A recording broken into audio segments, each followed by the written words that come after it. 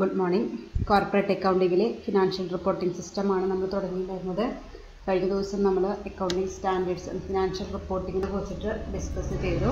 അതിൻ്റെ ഒബ്ജക്റ്റീവ്സും അതുപോലെ തന്നെ പ്രോസസ്സും then accounting standards just start ചെയ്തതിൻ്റെ ഒബ്ജക്റ്റീവ്സ് പഠിച്ചിട്ടാണ് നമ്മൾ കഴിഞ്ഞ ദിവസം നിർത്തിയത്. ഇനി എൻ്റെ കണ്ടിന്യൂസ് ക്ലാസ്സിലേക്ക് പോകാം. Today's first topic is benefits of accounting standards. അപ്പോൾ കഴിഞ്ഞ ദിവസം നമ്മൾ പഠിച്ചിരുന്നു അക്കൗണ്ടിങ് സ്റ്റാൻഡേർഡ്സ് എന്താണെന്ന് പഠിച്ചിരുന്നു. എന്താണ്? It is A written policy documents issued by the expert accounting body which covering the aspects of recognition, measurement, treatment, presentation and disclosure of accounting transactions. അതായത് നമ്മൾ പ്രിപ്പയർ ചെയ്യുന്ന അക്കൗണ്ടിങ് ഫിനാൻഷ്യൽ സ്റ്റേറ്റ്മെൻറ്റ്സിൽ നമ്മൾ follow ചെയ്യേണ്ട principles prescribe ചെയ്യുന്ന written പോളിസിനെ വിളിക്കുന്ന പേരാണ് accounting standards എന്ന് കഴിഞ്ഞ ദിവസം നമ്മൾ ഡിസ്കസ് ചെയ്തു. അതിൻ്റെ ഒബ്ജക്റ്റീവ്സും ഡിസ്കസ് ചെയ്തു. അത് കഴിഞ്ഞിട്ടാണ് നമ്മൾ ഇനി അടുത്ത ഡിസ്കസ് ചെയ്യാൻ പോണത്. അതിൻ്റെ ബെനിഫിറ്റ്സ് ആണ്. ഫസ്റ്റ് വൺ പറയുന്നത് confusing variations in the accounting treatment used to prepare financial statements is reduced. അതായത് കഴിഞ്ഞ ദിവസം പറഞ്ഞു ഇത് നമ്മൾ അക്കൗണ്ടിങ് സ്റ്റാൻഡേർഡ്സ് ഫോളോ ചെയ്ത് തുടങ്ങിയപ്പോൾ എന്താണ്, എല്ലാവർക്കും ഒരു യൂണിഫോം സ്റ്റാൻഡേർഡാണുള്ളത്, അല്ലെങ്കിൽ യൂണിഫോം മെത്തേഡാണ് എല്ലാവരും ഫോളോ ചെയ്യുന്നത്. അങ്ങനെ ഫോളോ ചെയ്യുമ്പോൾ എന്തുണ്ടാവുന്നുണ്ട്, നമ്മുടെ അക്കൗണ്ടിങ് ട്രീറ്റ്മെൻറ്റ് തന്നെ പ്രിപ്പയർ ചെയ്യുമ്പോൾ എല്ലാവരും ഒരേ പാറ്റേൺ ഫോളോ ചെയ്യുമ്പോൾ കൺഫ്യൂഷൻസ് വളരെയധികം കുറഞ്ഞു. കാരണം ഇപ്പോൾ എൻ്റെ കമ്പനിയുടെ ബാലൻസ് ഷീറ്റ് പോലെ തന്നെ ആയിരിക്കും വേറൊരു കമ്പനിയുടെ ബാലൻസ് ഷീറ്റും. അപ്പോൾ അവർക്ക് നമ്മൾ കമ്പനി ബാലൻസ് ഷീറ്റ് പ്രിപ്പയർ ചെയ്ത ഒരാൾക്ക് മറ്റേ കമ്പനിയുടെ ബാലൻസ് ഷീറ്റ് പെട്ടെന്ന് അണ്ടർസ്റ്റാൻഡ് ചെയ്യാൻ പറ്റും, കൺഫ്യൂഷൻസ് ഒന്നും ഉണ്ടാവില്ല. അതാണ് confusing variations in the accounting treatment used to prepare financial statement is reduce. നമുക്കൊരുവിധം കുറയ്ക്കാനായിട്ട് പറ്റും. Then describe accounting principles, valuation techniques and methods of applying accounting principles. ഇത് കൃത്യമായിട്ട് പറയുന്നുണ്ട് ഏതൊക്കെ അക്കൗണ്ടിങ് പ്രിൻസിപ്പിൾസ് ആണ് നമ്മൾ ഫോളോ ചെയ്യേണ്ടത്, വാല്യുവേഷൻ ടെക്നിക്ക് ഏതാണ് യൂസ് ചെയ്യുന്നത്, ഏത് അക്കൗണ്ടിങ് പ്രാക്ടീസസ് ആണ്, ഏത് method of applying accounting practices ആണ് നമ്മൾ ഫോളോ ചെയ്യുന്നത് കൃത്യമായിട്ട് ഈ അക്കൗണ്ടിങ് സ്റ്റാൻഡേർഡ്സ് സ്പെസിഫിക് പറയുന്നുണ്ട്. Then it calls for the disclosure of accounting information beyond that is required by law. അതായത് കമ്പനി ലോ പ്രിസ്ക്രൈബ് ചെയ്യുന്ന ഡീറ്റെയിൽസ് അല്ല, അതിനേക്കാൾ കൂടുതൽ ഡീറ്റെയിൽസ് ഡിസ്ക്ലോസ് ചെയ്യാൻ ഇത് പറയുന്നുണ്ട്, അക്കൗണ്ടിങ് സ്റ്റാൻഡേർഡ്സ് പറയുന്നുണ്ട്. നമ്മൾ ഒരു ബിസിനസ് സ്റ്റാർട്ട് ചെയ്യുമ്പോൾ നമ്മൾ കമ്പനീസ് ആക്ട് ഫോളോ ചെയ്യണം. അതിൽ ചില കാര്യങ്ങളൊക്കെ പ്രിസ്ക്രൈബ് മസ്റ്റായിട്ട് നമ്മൾ അക്കൗണ്ടിങ് ഇൻഫർമേഷനൊക്കെ ഡിസ്ക്ലോസ് ചെയ്യണം എന്ന് നമ്മളോട് പറയുന്നുണ്ട്. അതിനേക്കാൾ കൂടുതൽ ഓപ്പൺ അതല്ലെങ്കിൽ ഡിസ്ക്ലോസ് ചെയ്യണമെന്നാണ് ഏത് പറയണത്, നമ്മുടെ അക്കൗണ്ടിങ് സ്റ്റാൻഡേർഡ്സ് പറയുന്നത്. അതായത് ലോ പറയുന്നേക്കാൾ കൂടുതൽ കാര്യങ്ങൾ ഏത് പറയുന്നുണ്ട്, ഈ അക്കൗണ്ടിങ് സ്റ്റാൻഡേർഡ്സ് പറയുന്നുണ്ട്. Then facilitates comparison of financial statements. അത് കഴിഞ്ഞ ദിവസം പറഞ്ഞതാണ്. നമുക്ക് ഒരു കമ്പനിയുടെ ഫിനാൻഷ്യൽ സ്റ്റേറ്റ്മെൻറ്റ് വേറൊരു കമ്പനിയുടെ ഫിനാൻഷ്യൽ സ്റ്റേറ്റ്മെൻറ്റും കമ്പയർ ചെയ്യാൻ പറ്റും, അല്ലെങ്കിൽ ഒരു ഇയറിലത്തെ ഫിനാൻഷ്യൽ സ്റ്റേറ്റ്മെൻറ്റ് വെച്ച് വേറൊരു ഇയറിലത്തെ ഫിനാൻഷ്യൽ സ്റ്റേറ്റ്മെൻറ്റും കമ്പയർ ചെയ്യാനായിട്ട് പറ്റും. Next point is resolve conflict of financial interest among various groups. അതായത് നമുക്കറിയാം നമ്മുടെ ഫിനാൻഷ്യൽ റിപ്പോർട്ടിങ്ങിൻ്റെ ഒബ്ജക്റ്റീവ്സും യൂസേഴ്സും അഡ്വാൻറ്റേജസും ഒക്കെ പഠിച്ചു. അതെന്താ പറഞ്ഞിരുന്നത്, നമ്മുടെ ബിസിനസ് റിലേറ്റഡ് ആയിട്ടുള്ള എല്ലാ പാർട്ടീസിനും സാറ്റിസ്ഫൈ ചെയ്യുന്ന ഒരു ഫിനാൻഷ്യൽ റിപ്പോർട്ട് നമുക്ക് കൊടുക്കാൻ പറ്റുമെന്ന് പറഞ്ഞു. അതുപോലെ തന്നെയാണ് ഇവിടെയും പറയുന്നത്, നമ്മുടെ ബിസിനസ് ഇൻഫർമേഷൻ അല്ലെങ്കിൽ നമ്മുടെ ഫിനാൻഷ്യൽ ഇൻഫർമേഷൻ ആർക്കൊക്കെയാണ് റിക്വയർമെൻ്റ് ഉള്ളത് അല്ലെങ്കിൽ ആർക്കൊക്കെയാണ് യൂസ്ഫുൾ ആയിട്ടുള്ളത് അവർക്ക് മനസ്സിലാവുന്ന രീതിയിൽ നമുക്ക് നമ്മുടെ ഇൻഫർമേഷൻ പ്രസൻറ്റ് ചെയ്യാനായിട്ട് പറ്റി. അപ്പോൾ എന്താണ് പറയുന്നത്, റിസോൾവ്സ് conflict of financial interest among various groups. അപ്പോൾ അവർക്ക് അറിയേണ്ട കാര്യങ്ങൾ, ഇപ്പോൾ സപ്പോസ് ആസ് എൻ ഇൻവെസ്റ്റർ എന്താണ് അയാൾക്ക് അറിയേണ്ടത്, അയാൾക്ക് ഇൻവെസ്റ്റ്മെൻറ്റ് നടത്തിയതിനുള്ള റീസണബിൾ റിട്ടേൺ കിട്ടുന്നുണ്ടോ. ദെൻ ആസ് എ എംപ്ലോയി എന്താ അറിയേണ്ടത്, കമ്പനി ലാഭത്തിലേക്കാണ് പോണത്. ആസ് എ ക്രെഡിറ്റർ എന്താണ് പറയുന്നത്, കമ്പനിക്ക് ലാഭമുണ്ടോ, ക്രെഡിറ്റ് വർത്തിനെസ് ഉണ്ടോ, അവർ ഫണ്ട് തിരിച്ചടയ്ക്കുമെന്ന് അറിയണം. ആസ് എ ഗവൺമെൻറ് എന്താണ് അറിയേണ്ടത്, കമ്പനി നന്നായിട്ട് വർക്ക് ചെയ്യുന്നുണ്ടോ, ലാഭത്തിനനുസരിച്ചുള്ള പ്രോഫിറ്റ് ടാക്സ് അടയ്ക്കുന്നുണ്ടോ, അതൊക്കെ നമുക്കറിയണം. അപ്പോൾ അങ്ങനെ ഓരോരുത്തർക്കും ആവശ്യമായുള്ള ഇൻഫർമേഷൻ കൃത്യമായിട്ട് ഇതിലൂടെ അറിയാം, ഈ ഫിനാൻഷ്യൽ സ്റ്റേറ്റ്മെൻറ്റിൽ കൂടെ അറിയാനായിട്ട് പറ്റി. Then helps the auditors in the preparation of financial statement. ഓഡിറ്റേഴ്സിനെ easy ആയിട്ട് ഈ ഫൈനൽ അക്കൗണ്ട്സ് ഒക്കെ വെച്ച് അവർക്ക് ആവശ്യമായ ഫിനാൻഷ്യൽ സ്റ്റേറ്റ്മെൻറ്റ്സ് പ്രിപ്പയർ ചെയ്യാൻ പറ്റി. Easy understanding of financial statement. നമുക്ക് കൃത്യമായിട്ട് നേരത്തെ പറഞ്ഞോണം, ഒരു കമ്പനിയുടെ ബാലൻസ് ഷീറ്റ് പ്രിപ്പയർ ചെയ്യുന്ന ആൾക്ക് ബാക്കി എല്ലാ കമ്പനിയും ബാലൻസ് ഷീറ്റ് കൃത്യമായിട്ട് വായിച്ചാൽ മനസ്സിലാവും. Then provide guidance to the അക്കൗണ്ടൻസിന് എങ്ങനെയാണ് നമ്മൾ അക്കൗണ്ടിങ് ട്രീറ്റ്മെൻറ്റ് നടത്തേണ്ടത് കൃത്യമായിട്ട് ഇൻസ്ട്രക്ഷൻസ് കൊടുക്കുന്നുണ്ട്. ആ ഇൻസ്ട്രക്ഷൻസ് ഫോളോ ചെയ്താൽ അവർക്ക് കൃത്യമായിട്ട് ഇത് ചെയ്യാനായിട്ട് പറ്റും. വേറെ ബുദ്ധിമുട്ടുകളൊന്നും ഉണ്ടാവില്ല. അപ്പോൾ ഇതൊക്കെയാണ് അക്കൗണ്ടിങ് സ്റ്റാൻഡേർഡ്സിൻ്റെ മെയിൻ ബെനിഫിറ്റ്സ് ആയിട്ട് വരുന്നത്. മെയിനായിട്ടും പറയുകയാണെങ്കിൽ കൺഫ്യൂഷൻസ് ഒക്കെ നമുക്ക് ഒഴിവാക്കാൻ പറ്റി. അതുപോലെ കമ്പാരിസൺ പർപ്പസ് കമ്പയർ ചെയ്യാനായിട്ട് പറ്റും. അതുപോലെ വേറൊരു ഇമ്പോർട്ടൻ്റ് എന്ന് പറയുന്നത് കൃത്യമായിട്ട് എന്ത് ചെയ്യണമെന്ന് അക്കൗണ്ടൻസിനും ഓഡിറ്റേഴ്സിനും കൃത്യമായിട്ട് ഐഡിയ കിട്ടി. ഏത് രീതിയിലൂടെയാണ് ചെയ്യേണ്ടത്, ഏതൊക്കെ പ്രിൻസിപ്പിൾസാണ് ഫോളോ ചെയ്യേണ്ടത് കൃത്യമായിട്ട് അവർക്ക് മനസ്സിലാക്കാനായിട്ട് പറ്റും. അപ്പോൾ ഇതൊക്കെയാണ് അക്കൗണ്ടിങ് സ്റ്റാൻഡേർഡ്സിൻ്റെ മേജർ ബെനിഫിറ്റ്സ് ആയിട്ട് വരുന്നത്. Okay, next is limitations of accounting standards. നേരത്തെ പറഞ്ഞ അക്കൗണ്ടിങ് സ്റ്റാൻഡേർഡ്സിൻ്റെ ലിമിറ്റേഷൻസ് ആണ് പറയുന്നത്. First one, choice between different alternative accounting treatments may become difficult. അതായത് നമുക്ക് ഈ അക്കൗണ്ടിങ് സ്റ്റാൻഡേർഡ്സിലെ ഓൾട്ടർനേറ്റീവ്സ് കുറേ ഉണ്ട്. അതായത് നമുക്ക് ഇന്ന തന്നെ നിർബന്ധമായിട്ടും ചെയ്യണമെന്നില്ല, പക്ഷേ അവർ പറഞ്ഞ രീതിയിൽ തന്നെ ചെയ്യണം. നമുക്ക് ഇഷ്ടമുള്ളത് സെലക്ട് ചെയ്യാം.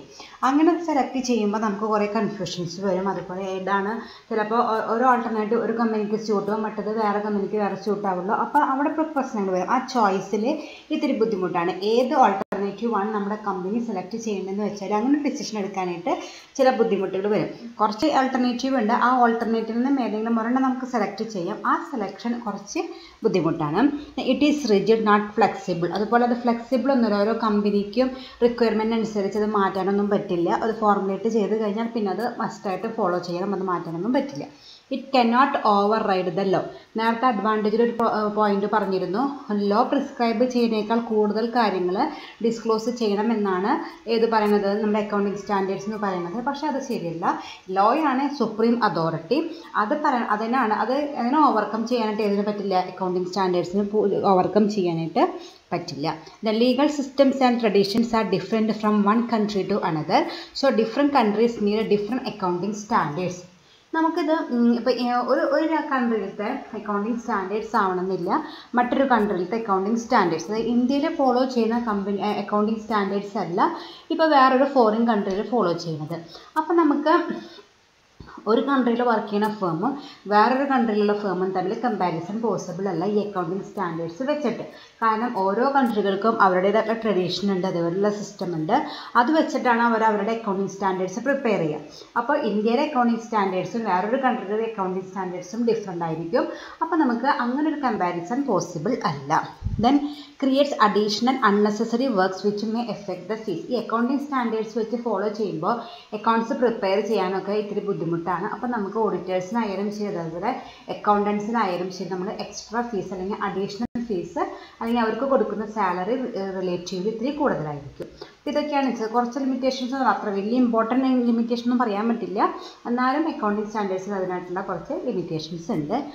അതൊക്കെ ഓവർകം ചെയ്തിട്ട് നമ്മൾ എന്ത് ചെയ്യണം, അക്കൗണ്ടിങ് സ്റ്റാൻഡേർഡ്സ് ഫോളോ ചെയ്തിട്ട് വേണം നമ്മുടെ ഫിനാൻഷ്യൽ സ്റ്റേറ്റ്മെൻറ്റ്സ് പ്രിപ്പയർ ചെയ്യാനായിട്ട്. Okay, next is development of accounting standards in India. എങ്ങനെയാണ് അക്കൗണ്ടിങ് സ്റ്റാൻഡേർഡ്സിൻ്റെ ഹിസ്റ്ററി അല്ലെങ്കിൽ അതിൻ്റെ ഗ്രോത്ത് എന്നാണ് നോക്കാം. Recognising the need to harmonise the diverse accounting policies and practices in India and keeping in view the international development in the field of accounting, the council of the institute of chartered accountants of India ICAI constitute accounting standards board ASB on 21st April 1977. അതായത് നമ്മൾ കുറേ drawbacks പഠിച്ചു. ഇതിൻ്റെ എല്ലാം financial റിപ്പോർട്ടിങ്ങിന് comparison പറ്റുന്നില്ല, അങ്ങനത്തെ പ്രോബ്ലമൊക്കെ പഠിച്ചു. അത് റെക്കഗ്നൈസ് ചെയ്തിട്ട് recognising the need to harmonise the diverse accounting policies and practices in India. ഓരോ കമ്പനിയും അവരുടേതായിട്ടുള്ള അക്കൗണ്ടിങ് പോളിസീസും പ്രാക്ടീസസും ഒക്കെയാണ് അത്ര നാളും ഫോളോ ചെയ്തിരുന്നത്. അതുകൊണ്ട് തന്നെ അതിന് കമ്പാരിസൺ പോസിബിൾ ആയിരുന്നില്ല. അത് റെക്കഗ്നൈസ് ചെയ്തിട്ടും then keeping in view the international development in the field of accounting. ഇന്ത്യയിലല്ലാണ്ട് മറ്റ് ഫോറിൻ കൺട്രികളിലൊക്കെ ഈ അക്കൗണ്ടിങ് ഫീൽഡിലുള്ള ഡെവലപ്മെൻറ്റ്സ് കണ്ടിട്ടും the council of institute of chartered accountants of India, that is ICAI, council of institute of chartered accounts of India. അതിന് കേട്ടോ കൗൺസിലിൻ്റെ ഇല്ല, institute of chartered accountants of India constitute. അതിന് വേണ്ടിയിട്ട് accounting standards board ASB എന്ന് constitute ചെയ്തു 21st April 1977 constitute ചെയ്തു. അതാണ് ശരിക്കും ഇതിൻ്റെ ഒരു ഇൻട്രൊഡക്ഷൻ എന്ന് പറയുന്നത്. അക്കൗണ്ടിങ് സ്റ്റാൻഡേർഡ്സിൻ്റെ ഡെവലപ്മെൻറ്റ് എന്ന് പറയുന്നത് പല കമ്പനികളും പല രീതിയിൽ ഡൈവേഴ്സ് പോളിസീസും പ്രിൻസിപ്പിൾസുമാണ് ഫോളോ ചെയ്തിരുന്നത്. അതൊന്ന് ഹാർമണൈസ് ചെയ്യണം, ഒന്ന് ഒരുപോലെയാക്കണം. പ്ലസ് ഇന്ത്യയിലല്ലാണ്ട് മറ്റു കൺട്രികളിലൊക്കെ ഇങ്ങനെ അക്കൗണ്ടിങ് ഏരിയയിലൊക്കെ പല മോഡിഫിക്കേഷൻസും അല്ലെങ്കിൽ ഡെവലപ്മെൻറ്റ്സും നടക്കുന്നുണ്ട്. അതൊക്കെ മുന്നിൽ കണ്ടുകൊണ്ടാണ് ICAI എന്ത് കോൺസ്റ്റിറ്റ്യൂട്ട് ചെയ്തത്, AISB കോൺസ്റ്റിറ്റ്യൂട്ട് ചെയ്തത്.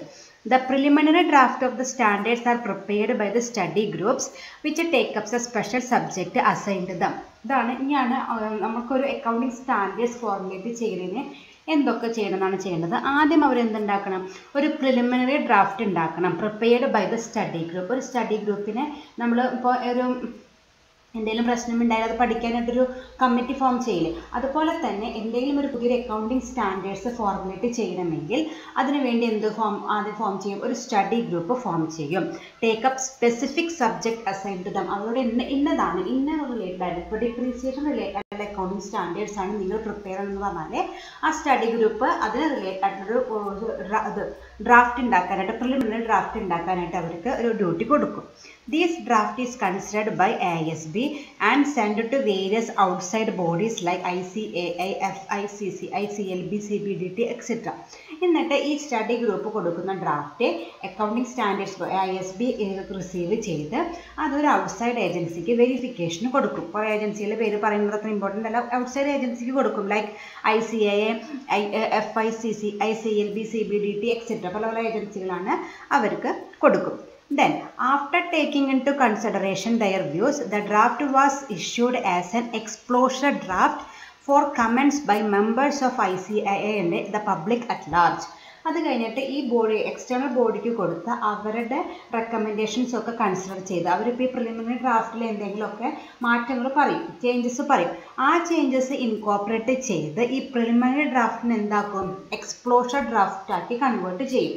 അതായത് ആദ്യം നമ്മുടെ ആദ്യത്തെ group study group എന്തുണ്ടാക്കി, preliminary draft ഉണ്ടാക്കി, എന്നിട്ട് ഒരു ഔട്ട്സൈഡ് ഏജൻസിക്ക് കൊടുത്തു. ആ ഔട്ട്സൈഡ് ഏജൻസിയുടെ റെക്കമെൻഡേഷൻസ് ഒക്കെ ഇൻകോർപ്പറേറ്റ് ചെയ്ത് ഈ പ്രിലിമിനറി ഡ്രാഫ്റ്റ് എന്ത് ഡ്രാഫ്റ്റായിട്ട് മാറ്റി, എക്സ്പ്ലോഷർ ഡ്രാഫ്റ്റാക്കി മാറ്റി. ദെൻ ഈ എക്സ്പ്ലോഷർ ഡ്രാഫ്റ്റ് ആർക്ക് കൊടുക്കും, വീണ്ടും ICAI മെമ്പേഴ്സിനും കൊടുക്കും, പ്ലസ് പബ്ലിക്കിനും കൊടുക്കും, പബ്ലിക്കിലെ കുറച്ച് പേർക്കും കൊടുക്കും. Then the comments on the ED means exposure draft are considered by the AISB and a final draft of the standard is submitted to the Council of the ICAI for its approval and thereafter issued as definite standard. അങ്ങനെ ഈ പബ്ലിക്കിനും അതുപോലെ members of the ICAI കൊടുത്തിട്ട് അവരുടെ recommendations ഒക്കെ incorporate ചെയ്ത് എന്താക്കി മാറ്റും, final draft of the standard നമ്മൾ പ്രിപ്പയർ ചെയ്യും. ഇത് ISB പ്രിപ്പയർ ചെയ്ത് അതാർക്ക് കൊടുക്കും, കൗൺസിൽ ഓഫ് ദി ICAIക്ക് കൊടുത്ത് അപ്രൂവ് ചെയ്താൽ അതെന്തായിട്ട് ഇഷ്യൂ ചെയ്യും, നമ്മളൊരു സ്റ്റാൻഡേർഡായിട്ട് ഇഷ്യൂ ചെയ്യും. അതാണ് ഇതിൽ ചെയ്യുന്നത്. അപ്പോൾ ഞാൻ ഒന്നുകൂടി പറഞ്ഞാൽ ഒന്ന് സമ്മപ്പ് ചെയ്ത് പറഞ്ഞാൽ ആദ്യം നമ്മൾ എന്തുണ്ടാക്കണം, ഒരു സ്റ്റഡി ഗ്രൂപ്പ് ഫോം ചെയ്ത് അവരോട് എന്തുണ്ടാക്കാൻ പറയണം, പ്രിലിമിനറി ഡ്രാഫ്റ്റ് ഉണ്ടാക്കാൻ പറയണം. ദെൻ ഈ പ്രിലിമിനറി ഡ്രാഫ്റ്റ് ആർക്ക് കൊടുക്കും, എക്സ്റ്റേണൽ ബോഡീസിന് കൊടുത്ത് അവരോട് വെരിഫൈ ചെയ്യാൻ പറയും. ദെൻ അവരുടെ റെക്കമെൻഡേഷൻസും ചേഞ്ചസും ഒക്കെ ഇൻകോർപ്പറേറ്റ് ചെയ്ത് നമ്മൾ എന്തുണ്ടാക്കണം, ഒരു ED that is exposure draft ഉണ്ടാക്കണം. ദെൻ ഈ ED ആർക്ക് കൊടുക്കും, മെമ്പേഴ്സ് ഓഫ് ദി ICAIയും കൊടുക്കും, അതുപോലെ പബ്ലിക്കിനും കൊടുത്ത് അവരുടെ റെക്കമെൻഡേഷൻസും കളക്ട് ചെയ്യും. ആ റെക്കമെൻഡേഷൻസ് ഒക്കെ ഇൻകോർപ്പറേറ്റ് ചെയ്ത് നമ്മളിത് എന്താക്കുന്നു, നമ്മുടെ സ്റ്റാൻഡേർഡിൻ്റെ ഫൈനൽ ഡ്രാഫ്റ്റാക്കി കൺവേർട്ട് ചെയ്ത് അത് ICAIക്ക് കൊടുത്ത് അപ്രൂവ് ചെയ്ത് സ്റ്റാൻഡേർഡാക്കി നമ്മൾ അക്കൗണ്ടിങ് സ്റ്റാൻഡേർഡാക്കി നമ്മൾ പബ്ലിഷ് ചെയ്യുന്നു. ഓക്കെ, ഇഷ്യൂ ചെയ്യുന്നു. ഇതാണ് ഇങ്ങനെയാണ് ഒരു അക്കൗണ്ടിങ് സ്റ്റാൻഡേർഡ്സ് ഉണ്ടാക്കുന്നത്. നമുക്ക് ഏത് ഏരിയയിൽ വേണമെങ്കിലും, ISBക്ക് വേണമെങ്കിൽ ഏത് ഏരിയയിൽ വേണമെങ്കിലും ഒരു അക്കൗണ്ടിങ് സ്റ്റാൻഡേർഡ്സ് ഉണ്ടാക്കാം. പക്ഷേ ഈ സ്റ്റെപ്പൊക്കെ ഫോളോ ചെയ്തിട്ട് വേണം ഓരോ അക്കൗണ്ടിങ് സ്റ്റാൻഡേർഡ്സും പ്രിപ്പയർ ചെയ്യാനായിട്ട്. Okay, next is International Accounting Standards, that is IAS to International Financial Reporting Standard, that is IFRS. അതാണ് പറയുന്നത്. ആദ്യം എന്തായിരുന്നു, ഇന്റർനാഷണൽ അക്കൗണ്ടിങ് സ്റ്റാൻഡേർഡ്സ് എന്ന്, IAS പിന്നെ എന്തായിട്ട് മാറി, IFRS ആയിട്ട് മാറി. അതാണ് ഇനി പറയാൻ പോകുന്നത്.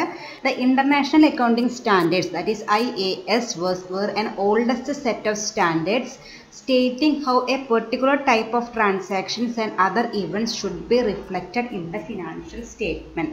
അതായത് നമ്മൾ നേരത്തെ പറഞ്ഞുകൊണ്ട് തന്നെ അക്കൗണ്ടിങ് സ്റ്റാൻഡേർഡ്സ് പോലെ തന്നെ ഇൻ്റർനാഷണൽ അക്കൗണ്ടിങ് സ്റ്റാൻഡേർഡ്സും ഉണ്ട്. It's all set of standard stating how A particular type of transaction and other events should be reflected in the financial statement. ഓരോ ട്രാൻസാക്ഷൻസും എങ്ങനെയാണ് നമ്മുടെ ഫിനാൻഷ്യൽ സ്റ്റേറ്റ്മെൻറ്റിൽ നമ്മൾ റിഫ്ലക്റ്റ് ചെയ്യേണ്ടത് അല്ലെങ്കിൽ പ്രസൻറ്റ് ചെയ്യേണ്ടത് എന്നുള്ള സ്റ്റേറ്റ് ചെയ്യുന്ന ഒരു ഡോക്യുമെൻറ്റ് അല്ലെങ്കിൽ ഒരു സ്റ്റാൻഡേർഡിന് വിളിക്കുന്ന പേരാണ് international accounting standards IAS. In the past, IAS were issued by the Board of International Accounting Standards Committee. IASC അതിനൊരു കമ്മിറ്റി ഉണ്ടായിരുന്നു, അതാണ് International Accounting Standards Committee. Since 2001, the new set of standards have been known as IFRS, that is International Financial Reporting Standards, was introduced.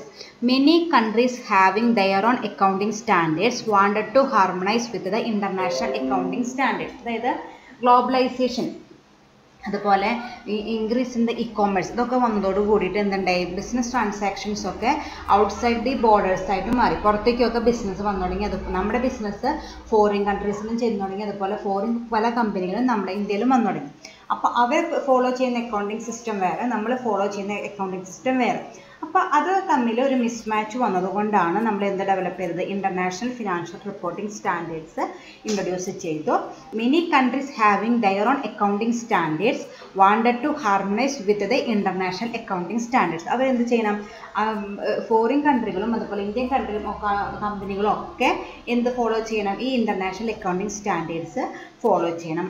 Then bye 1990s harmonization was replaced by convergence. Convergence means the development of a unified set of high quality international accounting standards used in all major capital market. അപ്പോൾ 1990s കൂടിയിട്ട് എല്ലാവർക്കും common ആയിട്ട് ഒരു accounting standards വന്നു. അപ്പോൾ ഏത് കൺട്രിയിലുള്ള company ആയാലും എല്ലാ കമ്പനികൾക്കും ഒരേ ഫോർമാറ്റ് തന്നെ ഒരേ സ്റ്റാൻഡേർഡിനെ ഫോളോ ചെയ്യണം. അപ്പോൾ അവർക്ക് നമ്മുടെ കമ്പനിയിലുള്ള അക്കൗണ്ട്സ് കമ്പയർ ചെയ്യണം, നമുക്ക് അവരുടെ കമ്പനിയിലെ അക്കൗണ്ട്സ് കമ്പയർ ചെയ്യാനും ആ അക്കൗണ്ട്സ് പ്രിപ്പയർ ചെയ്യാനും ഒക്കെ ഒരു ഈസിനെസ് അവിടെ വന്നു. അതുകൊണ്ടാണ് development of A unified set of high quality international accounting standards. Unified എന്ന് വെച്ചാൽ ഒരുപോലെ എല്ലാ കൺട്രിയിലും ഫോളോ ചെയ്യുന്ന accounting standards ഒരുപോലത്തെയായി. Unified set of high quality international accounting standards use in all major capital market. ഒട്ടുമിക്ക കൺട്രികളുടെയും ക്യാപിറ്റൽ മാർക്കറ്റിലെ ഈ അക്കൗണ്ടിങ് സിസ്റ്റമാണ് follow ചെയ്തത്. അതുകൊണ്ട് തന്നെ നമുക്ക് അക്കൗണ്ട്സ് മെയിൻറ്റെയിൻ ചെയ്യാൻ ഇന്ത്യൻ കമ്പനി ആയിക്കോട്ടെ ഫോറിൻ കമ്പനി ആയിക്കോട്ടെ ഏത് കമ്പനിയുടെ അക്കൗണ്ട്സ് ആയാലും നമുക്ക് ഒരേ ഫോർമാറ്റിൽ ചെയ്യുന്നത് കൊണ്ട് നമുക്കും എല്ലാവർക്കും അത് ബെനിഫിറ്റായിട്ട് മാറി. അതാണ് IFRSൻ്റെ ഒരു എൻട്രി പോയിന്റ് എന്ന് പറയാൻ പറ്റുന്നത്. അത് ഗ്ലോബലൈസേഷനും അതുപോലെ increase in ഇ-കോമേഴ്സും online transaction. E-commerce എന്ന് വെച്ചാൽ ഓൺലൈൻ ബിസിനസ് അതൊക്കെ എമർജ് ചെയ്തോട് കൂടിയിട്ട് നമുക്കൊരു സ്റ്റാൻഡർഡൈസ് അല്ലെങ്കിൽ ഒരു യൂണിഫോം ഫോർമാറ്റ് അല്ലെങ്കിൽ പ്രൊസീജിയർ അക്കൗണ്ടിങ് പോളിസിയുടെ ആവശ്യം വന്നു. അതിന് വേണ്ടിയിട്ടാണ് നമ്മൾ എന്ത് ഇൻട്രൊഡ്യൂസ് ചെയ്തത്, IFRS ഇൻട്രൊഡ്യൂസ് ചെയ്തത്. Need for convergence towards global standards. അതായത് നമുക്ക് എന്താണ് ഇങ്ങനെ ഒരു കൺവേർജൻസിൻ്റെ ആവശ്യം എന്താണ്, അതിൻ്റെ requirement എന്താണെന്ന് പറയുന്നത്. Convergence refers to A goal of establishing A single set of accounting standards that will be used internationally. Convergence പറയുകയാണെങ്കിൽ it is A goal of establishing A single set of accounting standard that will be used in internationally. ഇന്റർനാഷണലായിട്ട് ഒരു single set of standards മതി, accounting standards മതി. അത് establish ചെയ്യുന്നതിന് ആ ഗോളിനെ വിളിക്കുന്ന പേരാണ് convergence പറയുന്നത്. It is essential to have a single globally accepted financial reporting system due to globalization and development of e-commerce. നേരത്തെ പറഞ്ഞു ഗ്ലോബലൈസേഷൻ വന്നതോടുകൂടി, ഗ്ലോബലൈസേഷൻ നമുക്ക് എല്ലാവർക്കും അറിയാം, ആർക്ക് വേണമെങ്കിലും നമ്മുടെ അവിടെ വന്നിട്ട് ബിസിനസ് ചെയ്യാം, അതുപോലെ നമുക്ക് എവിടെ വേണമെങ്കിലും ബിസിനസ് ചെയ്യാം. അത് വന്നതോടുകൂടിയും അതുപോലെ ഓൺലൈൻ ബിസിനസ് ഇൻക്രീസ് ചെയ്തതോടും കൂടിയും നമുക്ക് എന്തിൻ്റെ ആവശ്യം വന്നു, ഇങ്ങനെ ഒരു ഗ്ലോബലി അല്ലെങ്കിൽ ഇന്റർനാഷണലി ആക്സെപ്റ്റഡ് അക്കൗണ്ടിംഗ് സ്റ്റാൻഡേർഡ്സിന് റിക്വയർമെൻറ്റ് വന്നു തുടങ്ങി. The use of different accounting framework and standards in different countries create confusions for the users of the financial statement. ഇങ്ങനെ ഓരോ കൺട്രിക്കാരും ഓരോ സെപ്പറേറ്റ് അക്കൗണ്ടിങ് സ്റ്റാൻഡേർഡ്സ് ഫോളോ ചെയ്യുമ്പോൾ അതിൻ്റെ യൂസേഴ്സിന് ഈ ഫിനാൻഷ്യൽ സ്റ്റേറ്റ്മെൻറ്റ് യൂസ് ചെയ്യുന്ന അതിൻ്റെ ബെനിഫിഷ്യറീസിന് കൺഫ്യൂഷൻസ് കൂടി വന്നു. കാരണം ഞാൻ നേരത്തെ പറഞ്ഞുകൊണ്ട് തന്നെ ഓരോ കൺട്രിയിലുള്ള കമ്പനികൾ ഓരോ പാറ്റേൺ അല്ലെങ്കിൽ സ്റ്റാൻഡേർഡ് ഫോളോ ചെയ്യുമ്പോൾ അവർക്ക് പെട്ടെന്ന് മനസ്സിലാക്കാനായിട്ട് പറ്റില്ല. High standard of financial reporting is necessary four creating trust in the minds of the investors. അതുപോലെ തന്നെ ഇൻവെസ്റ്റേഴ്സിനും, അതൊരു യൂസർ തന്നെയാണ്, ഇൻവെസ്റ്റേഴ്സിനും ഇൻവെസ്റ്റ്മെൻറ്റ് നടത്തുമ്പോൾ അവർ എന്ത് ചെയ്യും, ഈ ഫിനാൻഷ്യൽ സ്റ്റേറ്റ്മെൻറ്റ്സ് ഒക്കെ സ്റ്റഡി ചെയ്തിട്ടാണ് അവർ ഇൻവെസ്റ്റ്മെൻറ്റ് നടത്തുക. അപ്പോൾ ഇങ്ങനെ ഓരോ കൺട്രിയിലുള്ള ഓരോ മെത്തേഡ് അല്ലെങ്കിൽ ഓരോ സ്റ്റാൻഡേർഡ് ഫോളോ ചെയ്യുമ്പോൾ അവർക്കും കൺഫ്യൂഷൻ കൂടും, അവർക്ക് ഏതാണ് ബെസ്റ്റ് എന്ന് സെലക്ട് ചെയ്യാനുള്ള ബുദ്ധിമുട്ടുകൾ ഉണ്ടായിരുന്നു. The need for a single set of globally accepted standards has prompted many countries to pursue convergence of national accounting standards with international financial reporting standards. ഇതൊക്കെ വന്നതോടുകൂടി, അതായത് ഫിനാൻഷ്യൽ സ്റ്റേറ്റ്മെൻറ്റ് ഓരോ കൺട്രികളും അവരവരായിട്ടുള്ള ഫിനാൻഷ്യൽ സ്റ്റേറ്റ്മെൻറ്റ് പ്രിപ്പയർ ചെയ്യുമ്പോൾ അത് അവരുടെ യൂസേഴ്സിന് ഒരു fruitful ആയിട്ടുള്ള രീതിയിൽ യൂട്ടിലൈസ് ചെയ്യാനായിട്ട് പറ്റുന്നില്ല. അപ്പോൾ അവർക്കും തോന്നിത്തുടങ്ങി ഇങ്ങനെ നാഷണൽ വൈസ് ആയിട്ടുള്ള അക്കൗണ്ടിങ് സ്റ്റാൻഡേർഡ്സിന് പകരം ഒരു ഇൻ്റർനാഷണൽ അക്കൗണ്ടിങ് സ്റ്റാൻഡേർഡ്സ് ആണ് ഇത് ബെസ്റ്റ് എന്ന് വിചാരിച്ച് അവരും എല്ലാവരും എന്ത് ഫോളോ ചെയ്ത് തുടങ്ങി, ഈ IFRS ഫോളോ ചെയ്തു. അതാണ് need for convergence towards global standards എന്ന് പറയുന്നത്. പണ്ട് ഓരോ കൺട്രിക്കും ഓരോ അക്കൗണ്ടിങ് സ്റ്റാൻഡേർഡ്സ് ആയിരുന്നു. അപ്പോൾ അവർ ഫോളോ ചെയ്യുന്ന അക്കൗണ്ടിങ് സ്റ്റാൻഡേർഡ് ആവില്ല വേറൊരു കൺട്രി ഫോളോ ചെയ്യുന്നത്. അപ്പോൾ അവർ ആ കൺട്രിയിൽ പോയിട്ട് ബിസിനസ് ചെയ്യുമ്പോൾ അവർ പ്രിപ്പയർ ചെയ്യുന്ന ഫിനാൻഷ്യൽ സ്റ്റേറ്റ്മെൻറ്റും ആ കൺട്രി ഫോളോ ചെയ്യുന്ന ഫിനാൻഷ്യൽ സ്റ്റേറ്റ്മെൻറ്റും തമ്മിൽ നല്ല വേരിയേഷൻ ഉണ്ട്. അപ്പോൾ അതിൻ്റെ യൂസേഴ്സിന്, ഈ ഫിനാൻഷ്യൽ സ്റ്റേറ്റ്മെൻറ്റിൻ്റെ യൂസേഴ്സിന് അത് പെട്ടെന്ന് ഐഡൻറ്റിഫൈ ചെയ്യാനും അണ്ടർസ്റ്റാൻഡ് ചെയ്യാനും ബുദ്ധിമുട്ടുകൾ വന്നു. അത് ഓവർകം ചെയ്യാനായിട്ട് ഈ നാഷണൽ വൈഡ് അക്കൗണ്ടിങ് സ്റ്റാൻഡേർഡ്സിന് പകരം എന്ത് യൂസ് തുടങ്ങി, internationally accepted international financial reporting standards follow ചെയ്തു തുടങ്ങി. അത് തന്നെയാണ് IFRSൻ്റെ കൺവേർജൻസ് ആയിട്ട് പറയുന്നത്. Okay, thank you.